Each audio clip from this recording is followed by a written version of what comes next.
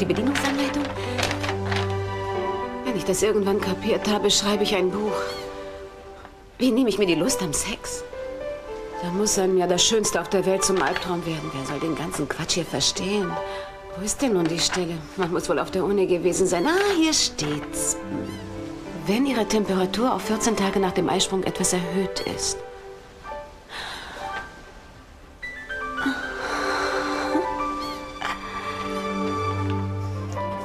Auf jeden Fall beginnen Sie von hier oben und ziehen dann das hier zusammen mit dem.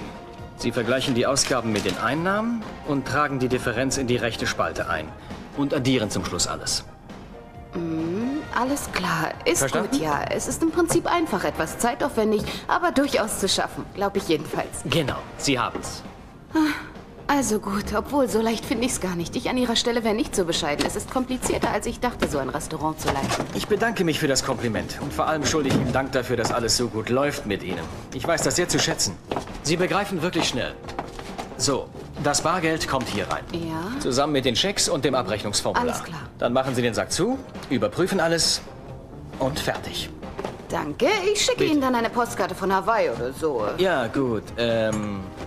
Warten Sie, das müsste alles sein. Ach nein, noch etwas. Morgen ist wieder Zahltag, da müssen die Unterlagen fertig sein. Sie werden das schon schaffen. Ist gut, was mache ich aber, wenn irgendwas passiert, wenn was schief geht? Wie kann ich Sie dann erreichen? Es wird aber nichts passieren. Nehmen wir mal an, es geschieht doch was. Was mache ich dann? Ich rufe Sie jeden Tag an. Und die Anrufe für Sie? Am besten, Sie schreiben alle schön der Reihe nach auf. Und vergessen Sie nicht, ich bin einfach verreist. Sie wissen nicht, wo ich bin. Alles klar? Und wenn eine hübsche junge Dame vorbeikommt, um Sie zu sehen? Sie wissen von nichts. In Ordnung? Natürlich. Danke. Bis später. Hals- und Beinbruch.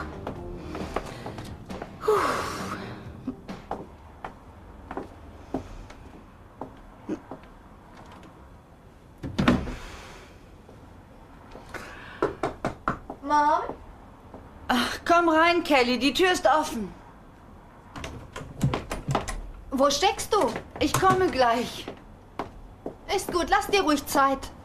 Ich freue mich so darauf, nach Chicago zu fliegen. Ich war noch im Büro und habe die Tickets geholt. Und dabei kam mir gleich eine ganz tolle Idee, Mom.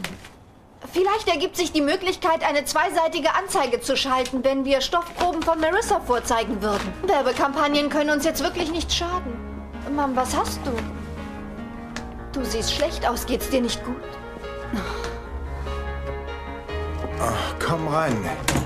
Kann ich irgendwas für dich tun? Du hast schon so viel für mich getan. Wie soll ich dir nur danken? Allein Eden wieder lächeln zu sehen, ist Dank genug. Hat sie erzählt, dass ich die Familie wieder zusammenbringen will? Ja, ich bin froh, dass du das vorhast. Wenn es nach mir ginge, wäre es ganz leicht. Wenn ich dir irgendwie helfen kann, dann musst du es sagen. Ich tue dann mein Bestes. Ich weiß das wirklich zu schätzen. Und ich würde dich gerne um einen Gefallen bitten. Um welchen? Es hat jemand absichtlich die Knochen in mein Bootshaus gelegt. Jedenfalls stammen sie nicht von Hal Clark. Es wurde noch jemand getötet und die Leiche liegt im Bootshaus. Bitte finde heraus, wer das ist. Kann ich im Moment denn gar nichts für dich tun? Nein, mir geht es gut, wirklich. Mach dir doch nichts vor. Du siehst völlig erschöpft aus. Ich weiß auch nicht. Heute Morgen ging es mir noch gut. Wahrscheinlich hat das nichts zu sagen. Gestern Abend ist es ein bisschen spät geworden. Ich sollte mich vielleicht etwas hinlegen. Seit wann fühlst du dich denn schon so schlecht? Seit einer Stunde vielleicht. Ich hatte so ein Gefühl, als ob mir schwindelig ist und ich Fieber bekomme. Und jetzt ist mir schlecht. Am besten, du legst dich ins Bett und schläfst dich aus. Wieso denn? So schlecht geht es mir auch wieder nicht. Das hat nichts zu bedeuten. Mach nicht so ein Geschrei. Weißt du, was du hast? Du hast eine ganz einfache Grippe. In der Zeitung steht was von einer neuen Grippewelle in der Stadt. Du kannst unmöglich nach Chicago fliegen, wenn es dir so geht wie jetzt. Oh, es ist absolut lächerlich, was du mir da erzählst. Ich würde niemals und vor allem für nichts... Was hast du? Komm, setz dich. So wirst du auf gar keinen Fall fliegen. Was ist los mit dir? Ist dir übel? Ich sage es zum letzten Mal. Ich bin völlig in Ordnung und mir fehlt nichts, also fliege ich auch. Wieso bist du bloß so eigensinnig? Glaubst du, TJ und ich können nicht allein sein, ohne dass wir uns an die Kehle gehen? Nein, das ist es nicht. Ich wäre eben gern dabei. Natürlich. Aber du brauchst jetzt Ruhe und vor allem Schlaf. TJ und ich, wir werden schon das Beste daraus machen. Das verspreche ich dir. Ich komm schon! Hey, ist das toll hier draußen und heute ist das richtige Wetter zum Ich war noch nicht draußen. Ist das sehr warm? Es ist fantastisch. Es wird Zeit, dass wir uns mal wieder bewegen und unsere alte Form Du zurückbekommen. warst doch immer irgendwie in Bewegung. Ja, das stimmt, aber irgendwie vermisse ich meine Joggingpartnerin. Wie lange bist du nicht mehr gelaufen? Das muss ewig her sein, auch vor Mexiko, glaube ich. Bestimmt länger. Eins ist jedenfalls sicher, ab heute geht es wieder los. Was meinst du, sollten wir wie früher die 3 Meilen laufen oder fangen wir gleich mit 5 an? Was ist los? Machst du Witze? Ich dachte, am ersten Tag gehen wir es locker an. Kommt überhaupt nicht in Frage. Hey, würdest du mal aufhören, dieses Zeug zu knabbern? Ich möchte langsam beginnen. Auf einem Spaziergang? Ja, bitte. Was ist aus dir in letzter Zeit geworden? Sag bloß, das sind die Folgen der Ehe. Hat sie dich in ein zartes Blümchen verwandelt? Du solltest lieber aufpassen. Ich habe trotzdem noch Daumen. Man sieht's dir an. Und jetzt gehen wir. Hey, wenn ich nichts davon Lass lassen darf, mich. darfst du das auch nicht. Wie wird man schwanger? Soll das ein Witz sein? Ich dachte bis jetzt, es gibt nur eine Methode.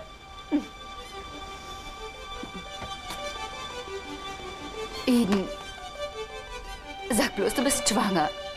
Ach, weißt du, eigentlich wollte ich es noch gar nicht erzählen. Warte doch mal. Heißt das, Weiß du es auch bekommst nicht. ein Vielleicht Kind? bin ich schwanger, vielleicht auch nicht. Natürlich, was denn sonst? Das ist ja fantastisch. Warte. Ich verstehe, Ihre Jungs hatten wohl ihren Spaß dabei. Ja, haben Sie was gefunden? Sie scherzen. Nein, das, was der Bezirksstaatsanwalt tut oder auch nicht tut, erstaunt mich schon lange nicht mehr. Ja, was brauchen Sie denn? Vielleicht fällt mir was ein. Ja, Sie meinen als Ausweis? Ich werde es versuchen. Ja, mache ich. Toll, erstmal vielen Dank. Gut.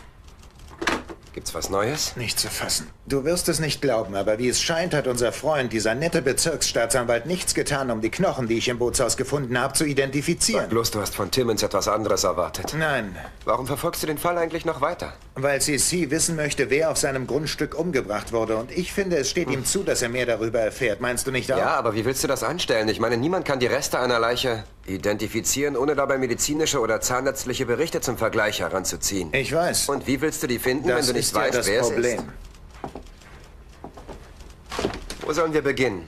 Wie du siehst, bin ich am Überlegen. Was meinst du denn? Ich finde, wir sollten die ganze Sache von hinten aufrollen. Als erstes sehen wir uns die Vermisstenliste aus der Zeit an, aus der die Leiche vermutlich stammt.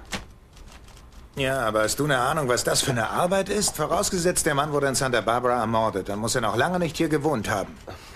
Na schön, aber was bleibt uns übrig? Am besten, du setzt dich an den Computer, gibst alles ein und wartest, was dabei rauskommt. Das hört sich ausgesprochen verführerisch an. Hast du einen besseren Vorschlag? Eigentlich dachte ich immer, man beginnt mit der Detektivstufe 1a. Oh, dann werde ich mal gleich die richtige Position dafür einnehmen. Also im Ernst, ich wollte dich nicht beim Einschlafen Dann sei stören. jetzt etwas leiser. Ich meinte eigentlich damit, wir sollten noch mal ganz von vorn beginnen. Also noch mal den Schauplatz des Verbrechens überprüfen. Du willst doch nicht nochmal in dieser Brühe rumtauchen. Wieso ich? Ich habe schon längst meine Schuldigkeit getan. Ich wüsste da jemanden. Nein. Doch. Hey, hast du schon was vor? Hallo, ich bereite mich auf meine 3. Mount Everest-Besteigung vor. Sieht nur so aus, als würde ich hier arbeiten. Was war denn jetzt schon wieder falsch? Hey!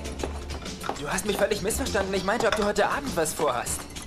Heute Abend? Ja. Du wirst es nicht glauben, heute Abend mache ich genau das gleiche wie morgen Abend und übermorgen, nämlich arbeiten. Oh, nein, heute nicht.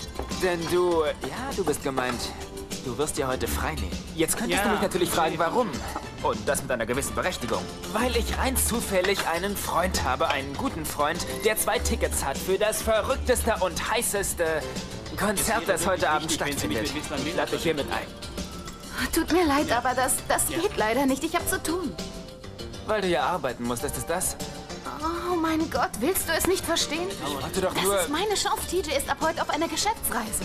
Und er erwartet von mir, dass hier alles glatt geht. Oh, wenn es nur das ist, das macht nichts. Das Konzert fängt erst sehr spät an. Kann nicht eine Kellnerin deine Schicht übernehmen? Nein, das ist es nicht. Es geht nicht nur um eine Schicht. Er möchte, dass ich mich um alles, hörst du, um alles kümmere. Und wie lange wird TJs Geschäftsreise dauern? Soweit ich weiß, fliegt er nach Chicago mit deiner Mutter. Mir hat er gesagt, es dauert etwa eine Woche, vielleicht auch länger. Ja, gut. Ich danke Ihnen. Das heißt, du bist die ganze Zeit hier? Ja, sieht ganz danach aus. Es tut mir wirklich leid, dass es im Moment nicht geht. Ich wäre gern mitgekommen, aber muss es ausgerechnet heute Abend sein? Margot, ich muss in 5 Minuten los. Wenn Sie noch Fragen haben, fragen Sie. Entschuldige mich. Hey, Ted, was machst du denn hier? Wie geht's dir? Danke, gut. Na, kleine Mutter. Ich habe leider nicht viel Zeit. Kelly. Ja? Wo ist Ihre Mom? Sie ist im Hotel. Sie liegt dort mit Fieber im Bett. Was denn für ein Fieber? Vorhin ging es ihr noch gut. Aber jetzt geht es ihr leider nicht gut. Wo ist sie? Sie ist im Hotel geblieben. Und ich habe ihr gesagt, sie soll sich ausruhen und erst dann nach Chicago kommen, wenn sie gesund ist. Sie will wirklich hier bleiben? Mhm. Wie es aussieht, werden nur wir beide dorthin fliegen. Auch wenn es ihnen nicht recht ist. Hallo, Prinzessin. Hey, komm rein, wie geht es dir? Tja, mir geht es einfach fantastisch. Das ist ja toll. Ich bin entschlossen, den Kampf anzutreten, deswegen. Also, ich bin völlig überrascht, wie du sehen kannst. Weißt du, wie sehr ich dich liebe? Ich bin stolz auf dich. Dankeschön. Danke. Du wirst die Erste sein, bei der ich mein Vorhaben, die Familie wieder zusammenzubringen, in die Tat umsetzen werde. Wieso denn ich? Weißt du, ich habe nachgedacht über alles, über jeden von euch. Und dabei bin ich zu der Erkenntnis gekommen, dass du mir in meiner Firma fehlst. Ich dachte, du fängst wieder an, bei mir zu arbeiten. Aber wieso ich? Also, ich weiß nicht. Für mich bist du die klügste, zäheste und charmanteste Geschäftsfrau, mit der ich je zusammengearbeitet habe. Das sagst du nur so. Nein, im Ernst. Ich bin beeindruckt. Ich meine es wirklich ernst. Ich möchte, dass du bei mir anfängst. Wirklich, Daddy, ich fühle mich geschmeichelt. Dann sag doch Danke. einfach ja. Es geht nicht. Wieso nicht? Glaubst du, deine Mutter wäre böse, wenn du bei mir anfängst? Nein, das ist es nicht. Kelly arbeitet doch bei ihr. Es geht hier Was nicht ist um es dann? Na Kleinigkeiten. los, sag schon. Ich höre. Es geht wirklich nicht. Wieso nicht? Deswegen. Weil Cruz und ich bald ein Baby wollen. Liebling, das ist ja wunderbar. Nee, ich finde das fantastisch. Dann habe ich bald noch mehr Helfer in der Firma. Ich sehe da überhaupt kein Problem. Du nimmst dann ein Jahr frei, kommst danach wieder, wenn du willst. Und selbst wenn das Kind in die Schule kommt, kriegst du jederzeit frei von mir. Egal wann. Daddy, Ich passe mich den Gegebenheiten an, auch was deine Arbeit betrifft. Such dir aus, welche du willst. Ist Gut, das ich mach. nichts? Dir stehen alle Türen offen. Du wirst in meiner Firma... Was hast du gesagt? ich sagte ja. Ja, ich fange an. Mein Liebes, ich freue mich so.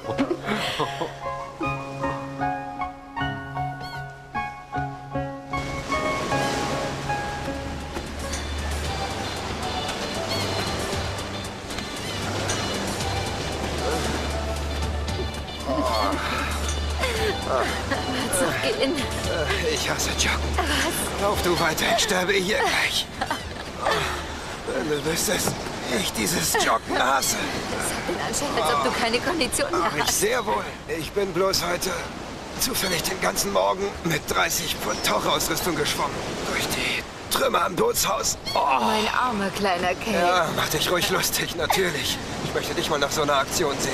Erst das schwere Zeug auf dem Rücken und dann kommst du und willst joggen. Jeder ist so verrückt wie du und versucht gleich beides. Oh, meine Lungen. Ich brauche was zu essen. Was ist hier drin? Was genau habt ihr denn im Bootshaus gesucht? Ich weiß nicht, Cruz sagt, es wird sich erst zeigen, wenn wir es gefunden haben. Das ist aber sehr sinnig. Wirst du es schaffen? Ja. Am besten, ich schlag mich erstmal durch all das gesundheitsschädliche Zeug hier, das du die ganze Zeit mit dir rumschleppst. Komm, lass gut sein. Da muss noch mehr sein. Kannst du mir mal sagen, was das sein soll? Was das sein soll? Bambusspitzen Schön, und wogegen natürlich. nimmt man das? Sie geben Kraft nach dem Tauchen, nach dem Joggen, nach allem, was anstrengend. Falsch, völlig falsch. Der Mensch lebt nicht vom Bambus allein. Das geht doch ganz anders. War das nicht irgendein idiotischer Spruch mit Luft und Liebe? Kann schon sein. Und sowas war's. Dir reicht das? Ja. Ich brauche nur Liebe, mehr nicht. So, also, wenn dir das reicht, dann nehm ich das Hähnchen und esse es allein. Überhaupt nicht in Frage, ich will das Hähnchen. Für dich habe ich noch Bambusspitzen. Wenn du Jeder, willst, das nimm sie ist doch dir. gar nicht. Wenn ich an der frischen Luft esse, will ich nichts Grünes, alles klar. Weg damit, ich hasse sowas. Ich bin wirklich enttäuscht von dir. Ich dachte mir, du gehörst zu den Salatfetischisten. Und bist so einer von den Gesundheitsfreaks. Trotzdem willst du nicht richtig trainieren. Da irrst du dich, ich Dann trainiere sag mir sogar jetzt, was ziemlich du gern gern, nur tust. Joggen gefällt mir nicht. Hey, sag mir, was du gern tust. Willst du das wirklich wissen? Klar, würde ich sonst fragen. Also gut, dann hilf mir mal hoch. Schaffst du das nicht mehr allein? Na komm, stütz dich auf. Willst du boxen oder was? Das ist doch viel zu öde. Ich nehme lieber Leute wie dich. Auf den Arm und gleich ins Nein, Meer. tu das nicht. Es muss doch was anderes geben, was du gern tust. Na gut, du hast recht. Es gibt noch was anderes. Etwas, was ich viel lieber tun würde. Denk gar nicht, dass ich dich frage, was es ist. Schlimm ist es nicht. Entspann dich. Nutzt du das auch nicht aus? Wirklich nicht? Und wenn doch? Sophia? Was? Ach, du bist es. Ich hab dich gar nicht kommen hören. Wie spät ist es? Geht's dir gut?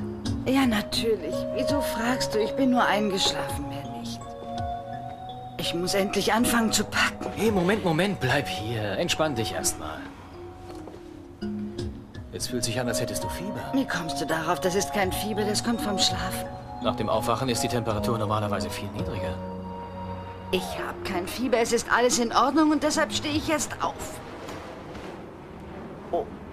Oh mein Gott. Siehst du, setz dich. Was habe ich dir gesagt? Du kannst doch so nicht nach Chicago fliegen. Ich würde so gern dabei sein. Die Reise ist verdammt wichtig für mich. Mach dir deswegen keine Sorgen. Ich kümmere mich um alles. Ja. Natürlich. Ich bin froh, dass ich dich habe und dass du die Sache für mich in die Hand nimmst. Du müsstest mit den Designern reden und die Verträge aushandeln. Es macht dir doch nichts aus. Nein, das ist sicher das kleinere Problem. Was ist los? Ich sorge mich um dich. Das weiß ich, aber das ist doch nicht alles. Sag mir, was los ist. Ich habe das Gefühl, dass du es irgendwie provozierst, hier zu bleiben, um zu sehen, wie ich mich alleine so anstelle. Was? Sag bloß, das denkst du wirklich. Ich habe mich viel zu sehr darauf gefreut, mit dir zusammen diese Reise anzutreten. Und das weißt du. Ich will nach Chicago, denn ich will Amonti vergrößern. Ja, das weiß ich doch alles. Es ist ein Gefühl, habe ich gesagt. Wieso sagst du mir nicht, dass du Sissi gesehen hast? Oh, das ist es. Und wieso fragst du mich erst jetzt? Weil ich nicht den schönen Abend versauen wollte. Als Kelly sagte, du kämst nicht mit nach Chicago, da hatte ich plötzlich das Gefühl, dass mehr hinter dem Treffen steckt. Warte, du meinst also im Ernst, dass ich dir nur etwas vormache, weil ich hier bin? Nein, das meine ich natürlich nicht. Ich sehe doch, dass du dich nicht wohlfühlst. Aber du beantwortest meine Frage nicht. Wieso hast du mir nichts von eurem Treffen erzählt? Fein, dass du gleich kommen konntest. Ach, das ist kein Problem. Wie geht's dir? Das wird sich zeigen. Es hängt davon ab, wie die Dinge zwischen uns stehen. Wie sollen sie stehen? Bestens natürlich. Oder zweifelst du daran? Na komm schon. Zu mir solltest du wenigstens ehrlich sein. Du weißt ganz genau, dass es noch ein paar Dinge zu klären gibt, über die wir reden müssen. Nein, für mich ist alles klar. Wirklich? Ja. Junge, es gibt nicht viel, aber 2 Dinge habe ich aus dieser schrecklichen Sache gelernt. Was mir meine Familie bedeutet und dass meine Kinder inzwischen erwachsen sind. Für mich war das alles auch nicht so leicht. Wie meinst du das? Schon seit langem, besonders in den letzten paar Wochen, habe ich das Gefühl, dass du mich meidest. Als ob du meine Hilfe nicht brauchst. Mein Stolz, er kam mir in die Quere, tut mir leid. Schon gut, du musst dich nicht bei mir entschuldigen. Du sollst nur wissen, dass ich nicht gleich bei der ersten Schwierigkeit zusammenbreche. Das weiß ich jetzt. Und ich liebe dich. Ich liebe dich auch und ich werde für dich da sein. Hörst du, wann immer du mich brauchst. Neulich unser Gespräch. Ich habe nachgedacht. Du hattest gesagt, du wünschst mir, dass die Familie wieder zusammenkommt. Und wir sprachen darüber, wie schön es früher war. Das war's doch auch, oder? Ich weiß, dass es im Moment noch nicht geht, aber irgendwann kam mir die Idee. Was meinst du, wenn du wieder zurückkommst und hier bei mir wohnst? Vielen Dank. Ich weiß gar nicht, was ich dazu sagen soll, Dad. Du musst gar nichts sagen. Ich lasse deine Sachen sofort holen. Nein, bleib hier. Warte bitte. Ich bin froh, dass du mich das gefragt hast, aber ich will lieber allein wohnen. Inzwischen ist eine Menge passiert und ich glaube, ich muss mein eigenes Leben leben. Mit welchen Schwierigkeiten auch immer. Du genießt deine Unabhängigkeit. Und wie? Ich muss jedoch zugeben, dass ich was vermisse. Und zwar Rosas Kochkünste. Im Moment kommen meine kulinarischen Spezialitäten leider alle noch aus dem Mikrowellenherd. Aber das hat doch seinen Vorteil. Damit gewinnst du ganz schnell die Sympathien der Frauen. Mag sein. Da kenne ich mich nicht aus. Wirst du damit fertig werden, noch eine Weile hier allein zu bleiben? Ja. Hoffentlich bleibe ich nicht zu lange hier allein. Das hoffe ich, und zwar für uns alle. Ja. Gut, aber jetzt muss ich leider wieder los. Geh nur und fahr vorsichtig. Oh, Dad, das Wichtigste hätte ich fast Was? vergessen. Es geht um Mom. Sie ist krank. Was fehlt ihr? Sie hat Grippe, glaube ich. Ihr ist schwindelig. Sie bleibt jedenfalls hier. TJ und Kelly fliegen allein nach Chicago und werden die Geschäfte ohne sie führen. Und dann sagte er, ich sei die mit Abstand klügste und beste Geschäftsfrau, mit der er je zusammengearbeitet hat. Es klingt komisch, wenn ich das so erzähle. Warum bist du so überrascht? Dein Vater sagt doch die Wahrheit. Ich bitte dich, ich finde, er übertreibt etwas. Nicht im Geringsten. Du also auch. Dein Vater ist einer der erfolgreichsten Geschäftsmänner des Landes. Glaubst du im Ernst, er würde diesen Erfolg gefährden und eine Frau mit durchschnittlichen Fähigkeiten bei sich einstellen? Ich glaube nicht.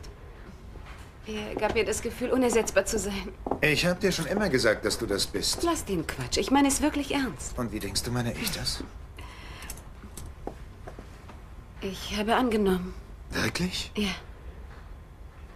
Das ist doch großartig. Bist du Herzlichen wirklich? Glückwunsch. Ja. Ich freue mich riesig. Ich meine, es wird eine Herausforderung sein. In der Firma, da gibt es mehrere Positionen, für die ich geeignet bin. Schon gut, aber eine Frage will ich dir trotzdem stellen. Bitte, ich höre. Was geht zurzeit in dir vor? Was meinst du mit, was geht in mir vor? Ich bin glücklich. Aber da ist noch mehr, irgendwas anderes. Ich weiß nur nicht genau was. Wenn überhaupt, dann ist es der Glanz des Erfolgs. Nein, das meine ich nicht. Dann ist es sicher das glückliche Gefühl, die Karriereleiter etwas nach oben gekommen zu sein. Nein. Nein. Nein. Tja, dann... Warum sagst du denn nicht, was es ist? Wieso denn ich? Du bist diejenige von uns beiden, die anders ist als sonst. Wie kommst du darauf, dass was anders ist?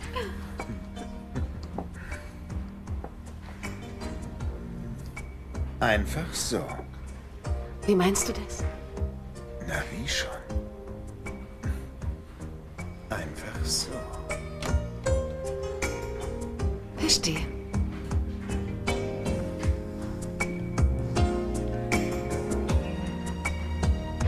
Das ist doch toll, Frank. Nein, das finde ich fantastisch. Was sagst du? Wann? Um wie viel Uhr meinst du? Na gut, ja, dann tu es. Nein, ich bin sicher.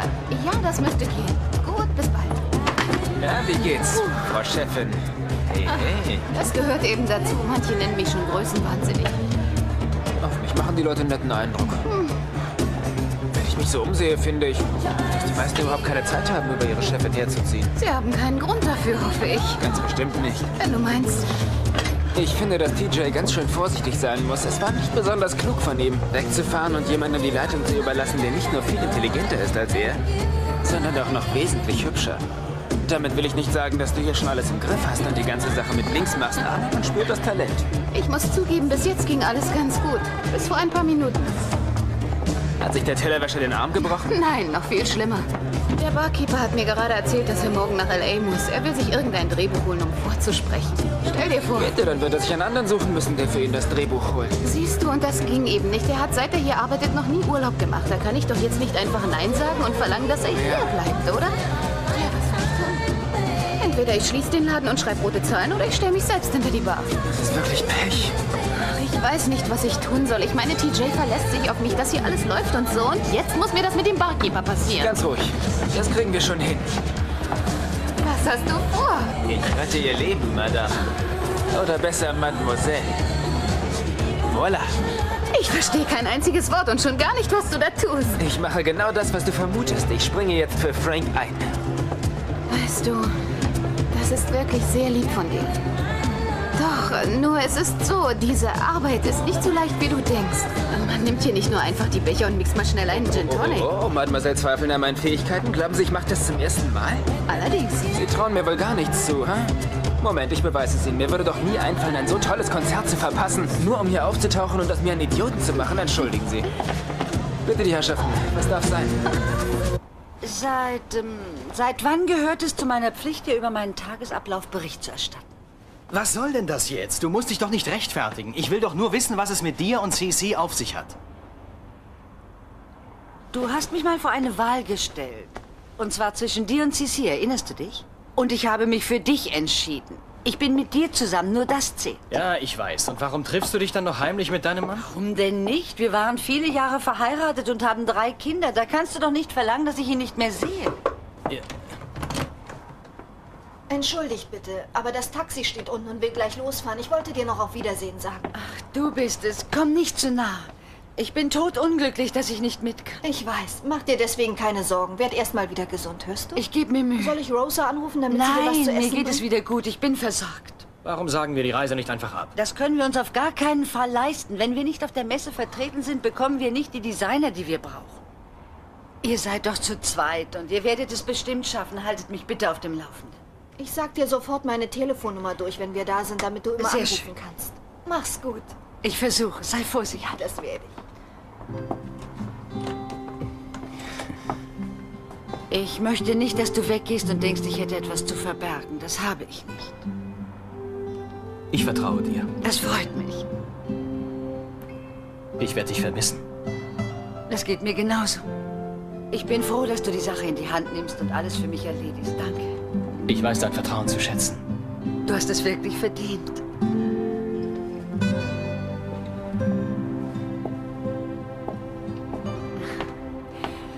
Ich wünsche euch viel Erfolg. Und macht euch meinetwegen nur keine Sorgen. Und streitet euch nicht, bitte, ja?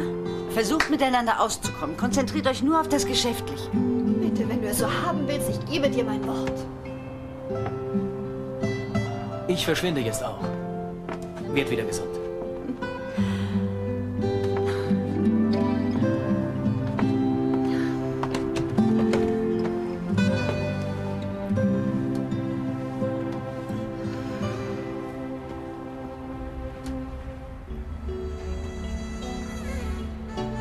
Du hast es mir noch immer nicht gesagt. Gesagt was? Warum du heute so anders bist. Doch, du weißt es doch schon. Weil ich glücklich bin. Ich möchte den wahren Grund von dir wissen. Also gut. Du bist der wahre Grund. Das glaube ich dir nicht. Aber ich werde es dennoch akzeptieren. Hab ich dir eigentlich schon mal gesagt, was ich von Picknick halte? Nein, ich kann mich nicht erinnern. Im Prinzip macht mir das Spaß. Macht es dir? Ich finde sowas äußerst stimulierend, weißt du? Meistens. Du denkst doch mehr an verführerisch. Mehr fällt dir nicht dabei ein? Höchstens noch das Essen. Und die frische Luft. Verlangst du jetzt etwa von mir, dass ich das in unsere Ehe einführe? Ja. Selbstverständlich jeden Tag in der Das wird Woche. nicht ganz reichen bei dem Wetter. Leg dich wieder hin. Ich muss dir was zeigen.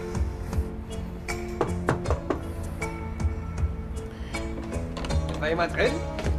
Was ist da jemand? Doch, warte doch mal eine Was bleibt Sekunde. denn da drin? Mach bloß nicht so einen Krach! Den Mucksmäuschen Was still. will er hier?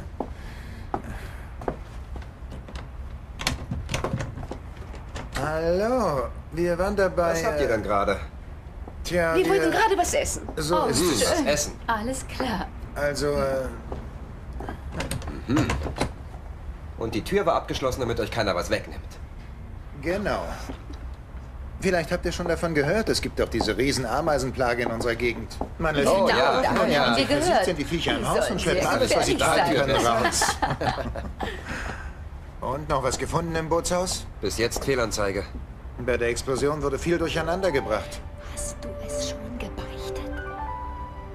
Hast du was gesagt? Nein. Ich werde heute Nachmittag noch mal tauchen. Gut, ich sage es ziemlich ungern, aber das Bootshaus ist unsere einzige Chance. Ich habe allerdings noch eine Idee. Ich wollte... Was wird hier gespielt?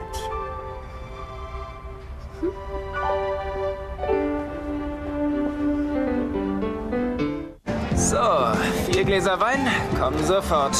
Nur etwas Geduld. So, Mir scheint, du überhörst einige Wünsche der Gäste. was denn für Wünsche? Zum Beispiel wollten die beiden Herren dort drüben schon vor gut 10 Minuten 2 Wodka. Zwei Und zwar Wodka. einen mit Oliven und einen mit Twist. Sagtest du Twist? Du bist hier als Barkeeper engagiert und nicht als Tänzer. Schade. Ich Na, bin nämlich der lieber beste weiter. Tänzer von allen. Ich muss gestehen, ich suche eigentlich keinen neuen Job. Aber wenn ich es mir so recht überlege, ist der hier gar nicht so übel. Hallo, Dschungel? Nein, ist der nicht. Kann ich was ausrichten? Ich weiß nicht, ich habe seine Nummer nicht. Gib mir den Ja, Hörer. bleiben Sie dran, ich übergebe. Jemand für TJ. Hallo, was kann ich für Sie tun? Nein, er ist leider nicht hier. Ich weiß nicht, wo er ist. Er hat mir nichts gesagt. Soll ich ihm etwas ausrichten? Ist gut, bis später. Wer war denn das? Was meinst du damit? Na, was schon? Ich verstehe nicht. Am Telefon. Ach, das meinst du? Irgendein Anruf für TJ? Was heißt irgendein Anruf? Das klingt, als wäre es aus einem Spionagefilm. Was soll plötzlich diese Geheimnistuerei? Er ist in Chicago, das weiß doch jeder. Vielleicht hat er Gründe dafür. Ich kenne bloß seine Anweisung. Er wollte, dass niemand erfährt, wo er zurzeit ist. Und er gab mir deutlich zu verstehen, nicht nachzufragen. Wir befinden uns jetzt in einer Höhe von 15.000 Fuß. Entschuldigen Sie bitte. Was kann ich für Sie tun? Sagen Sie mir Bescheid, wenn das Telefon frei ist. Ja, sehr gern. Danke. Sagen Sie, haben Sie diesen Text verfasst? Nein, Ihre Mutter war so frei. Wissen Sie, ich verstehe das nicht ganz. Das entspricht doch überhaupt nicht dem wahren Sachverhalt. Sie brauchen sich darüber den Kopf nicht zu zerbrechen. Das betrifft nicht Ihren Bereich. Vielen Dank. Ich weiß, was mein Bereich beinhaltet. Trotzdem würde ich gerne erfahren, was das hier bedeutet. Was halten Sie davon, die Universität von Santa Barbara zu besuchen? Da können Sie Betriebswirtschaft studieren. Und Sie haben das schon hinter sich? Es reicht. Und wo liegt das Problem? Es gibt keine Probleme. Wir sollten endlich aufhören, uns zu streiten. Was habe ich denn getan? Sie stellen meine Intelligenz in Frage. Alles, was ich mache, zweifeln Sie an. Das stimmt doch überhaupt nicht. Ich habe Sie nur gebeten, mir etwas zu erklären, was ich nicht verstehe. Aber offensichtlich fühlen Sie sich dadurch angegriffen. Ihre Mutter wollte damit erreichen, dass die Exklusivklausel im Vertrag mit der Designerin etwas entschärft wird, damit man sie später nicht wegen des Urheberrechts belangen kann. Danke für den Vortrag. Ich wollte es einfach nur verstehen. Was jetzt der Fall ist? Ja, so in etwa. Na schön.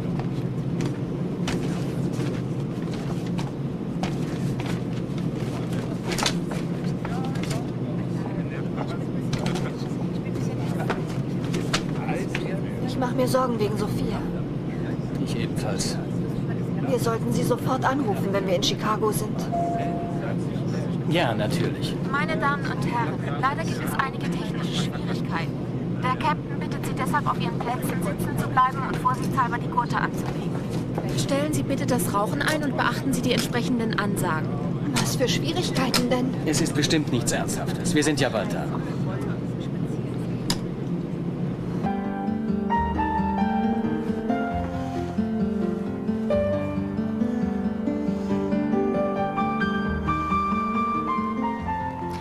Wenn ich mich wenigstens konzentrieren könnte. Vielleicht sollte ich doch etwas von dieser Medizin trinken. Oh, das schmeckt ja scheußlich. Ein heißer Tee wäre jetzt genau richtig. Ich leg mich wieder hin.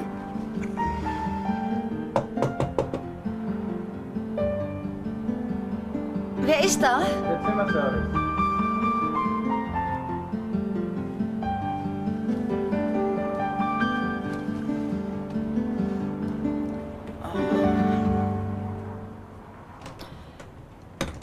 Guten Abend, Mrs. Capwell. Guten Abend, ich habe aber keinen Zimmerservice bestellt.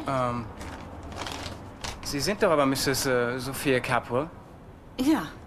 Tja, dann ist ein Irrtum wohl ausgeschlossen.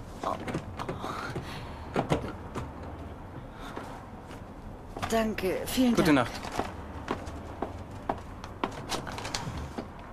Da hat also TJ doch noch genug Zeit gefunden, mir eine Freude zu machen. Du hast immer gesagt, dass das bei mir Wunder bewirken würde. Und das hat es auch. Ich hoffe, dass es die gleichen Wunder auch bei dir bewirkt. Ganz schnell. Sisi.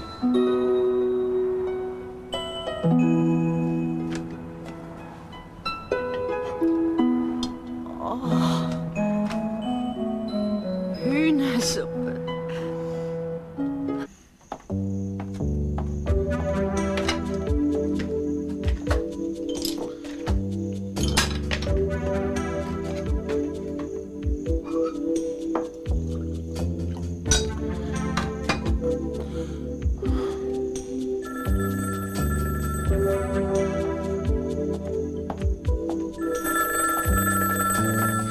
Schon gut. Hallo? Ja, hier ist Sisi Capwell. Danke. Um wie viel Uhr wurde sie ihr gebracht? Hat sie die Karte erhalten? Das ist sehr gut. Nein, nein. Danke für Ihren Anruf.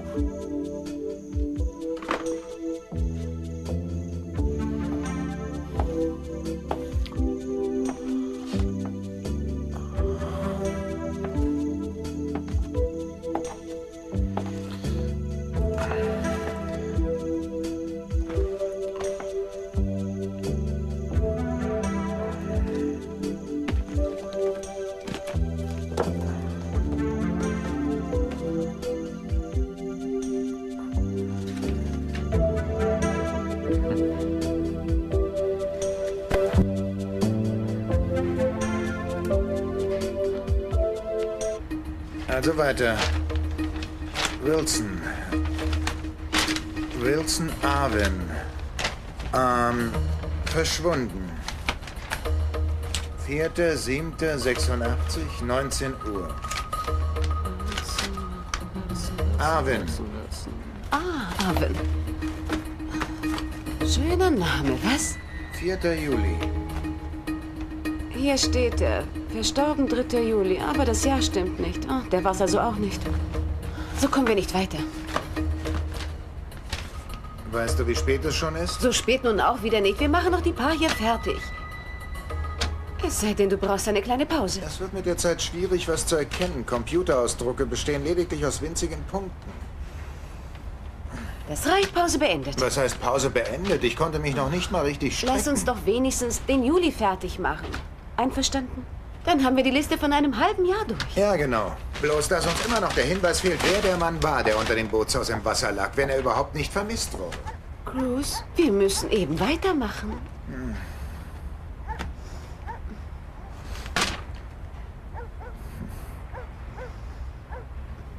Was willst du? Warum bist du hier? Um dir zu helfen, die männlichen Personen auszuschließen, die nicht unter dem Bootshaus liegen. Nein. Wieso bist du nicht inzwischen zu Hause? Du läufst herum wie ein Püppchen mit blauen Augen, welches den ganzen Tag auf seine Puppenmutter wartet. Ich frage dich also nochmal, was ist los mit dir? Entschuldige bitte, Püppchen? Und Puppenmutter? Wovon redest du überhaupt? Willst du es mir jetzt sagen oder nicht? Ich sehe es dir doch an, dass du was hast. Warum schreist du denn nur so? Ich bin doch nicht schwerhörig. Eden, ich habe jetzt genug davon. Also gut. Die Wahrheit ist, dass ich... Weißt du... Ja, das ist es. Tut mir leid, falls ich euch unterbrochen habe. Schon gut. Aber ich glaube, ich habe was Wichtiges gefunden. Was denn? Und zwar so ein Medizinerausweis, den man bei sich trägt, wenn man... Ach, verdammt, wo ist denn das Ding? Ich hab's gleich. War da ja, hier, wenn man im Krankenhaus ein arbeitet. Name drauf? Ja, schon, aber ich kann den Namen nicht entziffern. Hat so lange im Wasser gelegen. So werden Beweisstücke behandelt. Ist das nicht toll? Oh mein Gott. Kennt ihr ihn?